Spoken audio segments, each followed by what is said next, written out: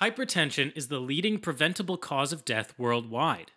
Most adults develop hypertension during their lifetime, and uncontrolled hypertension is a risk factor for heart attacks, strokes, and other diseases which can eventually lead to disability or death.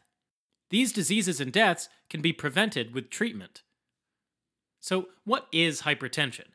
Hypertension occurs when a person's arterial blood pressure is consistently elevated above a certain level. In many countries, a person is diagnosed with hypertension when the systolic blood pressure is greater than or equal to 140 millimeters of mercury, or the diastolic blood pressure is greater than or equal to 90 millimeters of mercury.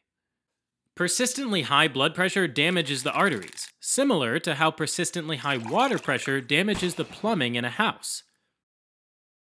When the arteries that bring blood and oxygen to the heart are damaged or blocked, the heart becomes weak and injured.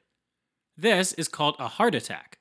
If a similar process happens in the brain, it's called a stroke. And in a matter of minutes, a person may have difficulty walking and talking. But for years before having the heart attack or stroke, hypertension is often silent, meaning that most people don't have any symptoms at all. Importantly, many people have not had their blood pressure measured. This means that many people don't know that they're at an increased risk for death and disability due to their hypertension. That's why screening and management for hypertension is so important. The good news is that once hypertension is diagnosed, it can be treated to prevent complications like heart attacks, stroke, and even death.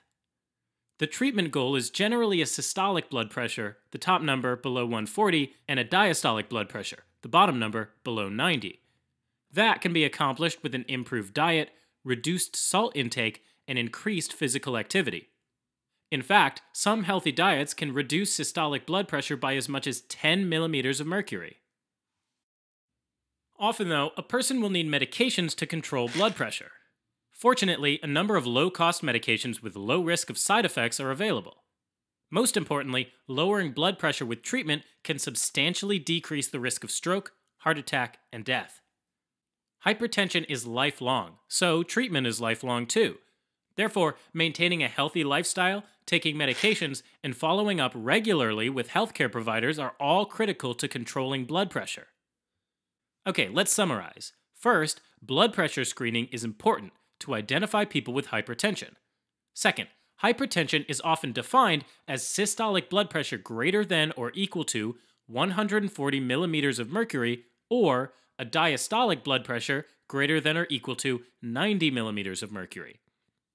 Third, the good news is that eating a healthy diet, reducing salt intake, increasing physical activity, and taking medications can all help reduce blood pressure. Fourth, blood pressure control will substantially reduce the risk of stroke, heart attack, and death. Fifth, hypertension management is lifelong.